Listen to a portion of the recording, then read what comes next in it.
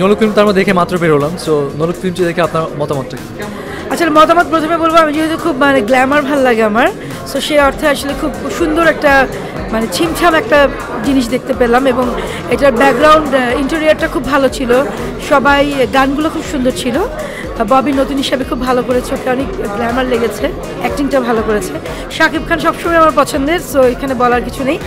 রীতিমতো মুগ্ধ যেটা আমি হয়েছি তারিক আনাম খানের অ্যাক্টিং দেখে, এটা আমাকে রীতিমতো হঠাৎ করে শেষের দিকে চোখে জল এনেছে, ভালো লেগেছে। আর সব মিলিয়ে ভালো, মানুষ এসেছে দেখলাম হলে বসে। তবে আমি বলবো যে যদি একটু স্ক্রিপ্টিংটার দিকে নজর দেওয়া যেত তবে মনে হয় আর একটু ভালো হতো। একদমই মৌলিক নতুন গল্প, একদম ফ্রেশ গল্প।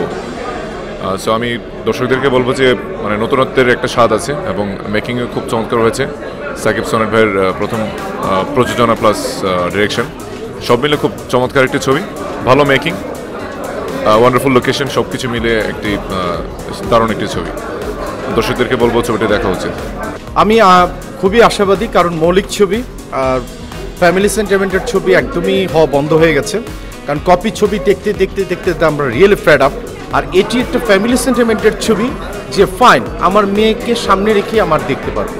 আমি এই কারণের জন্য নোলকে যে আমি একটা বিশাল বড় কোনো ক্যারেক্টার করেছি, নট দ্যাট, কারণ এটার আপনারা জানেন এটা পূর্ণাঙ্গ ছবিতে সেন্ট্রাল ক্যারেক্টার করেছে শাকিব এবং ববি, এবং পার্শ্ববর্তীতে আমি, মৌসুমী, তারেক ভাই, তারপরে আরও অনেক শিল্পীরা কাজ করেছে। হোপফুলি জয় নোলকের হবে, এবং পাশাপাশি পাসওয়ার্ডেরও আমি সাফল্য কামনা করছি।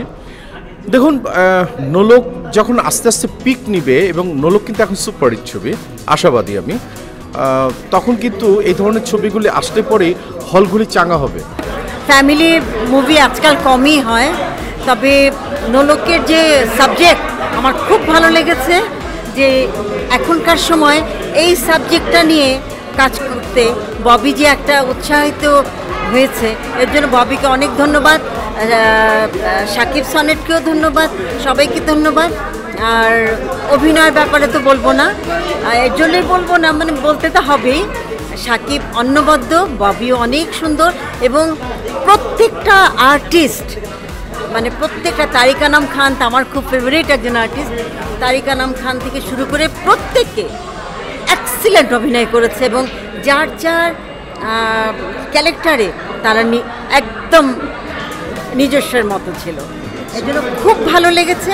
এবং আমি মনে করি যারা পারিবারিক ছবি দেখতে চান তারা চলে আসবেন নোলক দেখতে।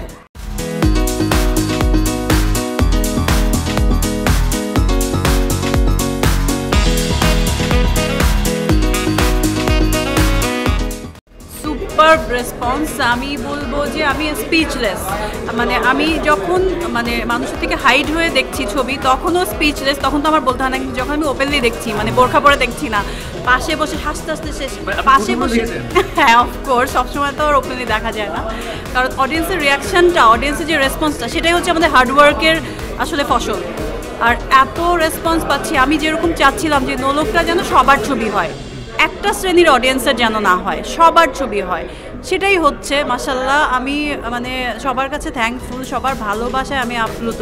এবং পাশে বসে যখন আমাদের একটা দুঃখের সিন আছে, আমি বলবো না সেটা কি, অনেক কষ্টের একটা সিন আছে, আমার পাশে বসেই সে কাঁদছে, আমি কিন্তু বসে আছি, আমাকে দেখতেও পাচ্ছে, তারপরেও কাঁদছে। তো এত সিনেমার সাথে মিলেমিশে একাকার হয়ে গেছে এই সময়, এই যুগে না, একটা ফিল্মে এত টাচ হয় না কিন্তু মানুষ, কারণ মানুষ এখন অনেক মডার্ন, অনেক সব কিছু দেখে, এক্স্যাক্টলি, টেকনোলজি ওয়াইজ হোক, সব কিছুতে মানুষ এখন অনেক কিছু বুঝে ফেলে, তো মানুষের সোলটা একটু একটু হার্ড হয়ে গেছে। কিন্তু এই ছবিতে যে বসে বসে কাঁদছে, হাসছে, ফিল করছে এখনও, তো আমি খুবই প্লিজড। মাশাআল্লাহ, আমাদের প্রথম থেকেই নোলক নিয়ে অনেক আশা ছিল, কারণ গল্পটা মাটির গল্প বলে, আর গল্পটা একটু ডিফারেন্ট ধারার। এখন যে ধারা চলে আসছিল কিছুদিন ধরে, তার চেয়ে ভিন্ন ধারার, পুরোনো দিনের ছবির মতো একটা ছবি। সেই জন্যই আমাদের অভিনয় করা, সেই জন্যই কষ্ট করা, সেই জন্যই ছবিটা দেখতে আসা এবং দেখতে এসে ভালো লাগা।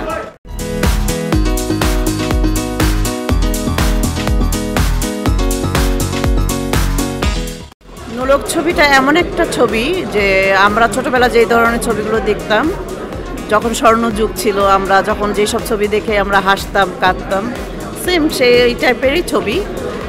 আমার কাছে অবশ্যই ভালো লেগেছে, দর্শকদের কাছেও ভালো লাগবে আমি জানি। যারা মানে সিনেমা দেখতে পছন্দ করেন এবং সিনেমাকে ভালোবাসেন তাদের কাছে অবশ্যই ভালো লাগবে।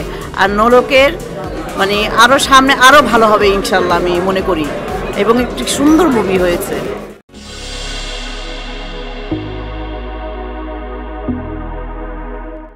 নোলক একেবারে বাংলার সেন্টিমেন্ট নিয়ে ছবি। এই নোলকটা তো কোনো ওয়েস্টার্ন কোনো জায়গায় মেলানো যাবে না, এ একেবারে আমাদের এই উপমহাদেশের একটা সেন্টিমেন্ট। নোলক পড়বে মেয়েটা, ভালোবাসা, প্রেম, এইভাবে একটা জায়গায় চলে যাও, এটা একেবারে এই মাটির গল্প। আর আবার বসন্তবেলা একটা ছবি করেছি আমি, সেটা একেবারে ভিন্ন একটি স্বাদের গল্প, ভিন্ন একটি মানুষের গল্প, ভিন্ন একটি জীবনের গল্প। সব মিলিয়ে এই যে ঈদের ছবির যে ভিন্নতা, যে বৈচিত্র্য আসলো, I am very happy with that. I mean, our audience should have that kind of, variety of taste, যেখানে আমি সিলেক্ট করতে পারবো আমি এই মুভিটা এই দেখতে চাই, এরকম ছবি দেখতে চাই। আর I am very hopeful about নোলক। নোলককে অনেক যত্ন করে বানানো হয়েছে ছবিটা, এবং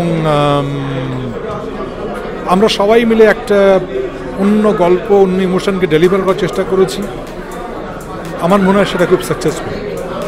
এর মধ্যে যে হিউমার যেমন আছে, মজা যেমন আছে, ভাইয়ে ভাইয়ের দ্বন্দ্ব আছে, আবার ট্র্যাজেডি আছে।